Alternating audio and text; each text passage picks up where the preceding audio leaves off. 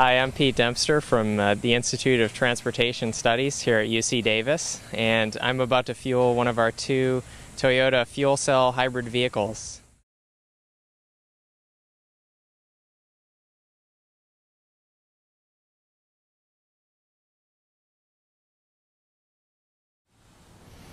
So when you open the fueling door, you see kind of a different system. It's a high pressure valve, sort of like a big Presta valve on a bicycle tube. And as I mentioned before, it's a 5,000 psi tank, so it's extremely high pressure. Just to give you some reference, a car tire is usually around 33 pounds per square inch, so quite a bit more.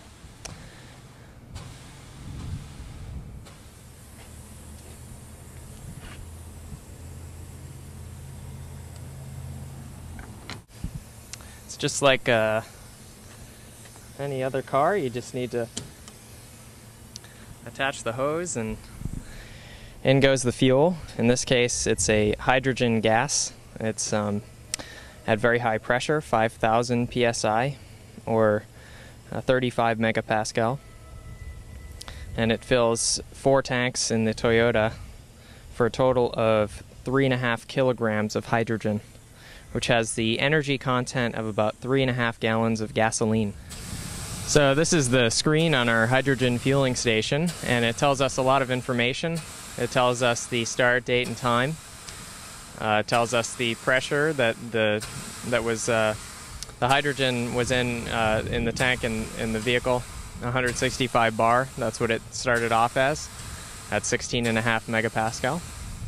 Gives us the end date, end time. So this was a 3-minute fill, and the final pressure was 350 bar, which is 5,000 psi. And we put 1.88 kilograms into the tank. Hi, we're at our hydrogen station, and this is where we store our hydrogen. This first tank you see, the big Air Products tank, is liquid storage. And we store 1,500 gallons of liquid hydrogen.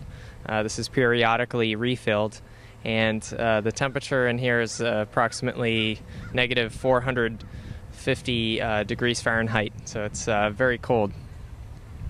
Over here next we have a vaporizer, which sort of this tower. And essentially you have liquid hydrogen entering and passing through various capillaries where it expands and turns into a gas. It's then pressurized at our hydrogen station for filling.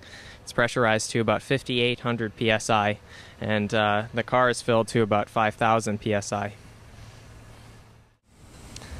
So I'm standing here in front of the engine of our fuel cell vehicle, and it doesn't look like a conventional engine. It's quite a bit different. The thing that you see up here on the top, the big plastic unit, is actually the power control unit, which is sort of like a computer. It's figuring out where it's sending all of the power. Is it going to send it to the motor to drive the wheels? Is it going to send it to various other electrified components throughout the car, air conditioner, heater, etc.? Underneath it you have this metal box, and that's where the electrochemical reaction occurs. That's where the hydrogen enters the fuel cell and is converted to electricity and water. Water is the exhaust from the vehicle. And underneath that, you have a big electric motor directly above the front axle, and that's what's driving the wheels. And so it's a completely electric vehicle. There are batteries under the back seat and hydrogen tanks alongside the batteries. And the batteries are more of a buffer storage for the car. So power control unit manages all the power, fuel cell creates all the electrical power, electric motor drives the wheels.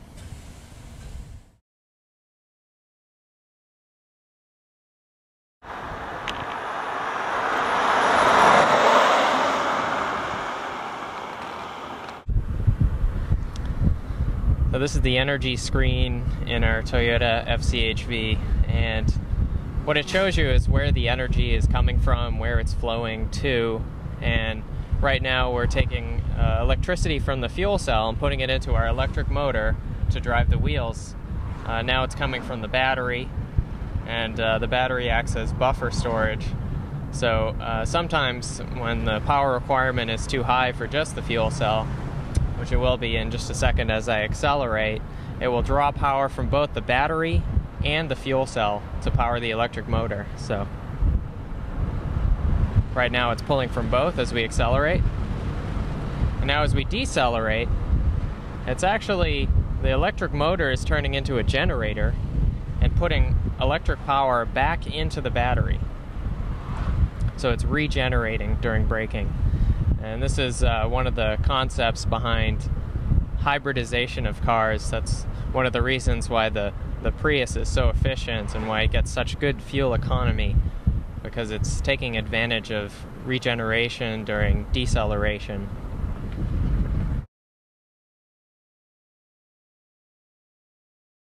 It's a very open question right now.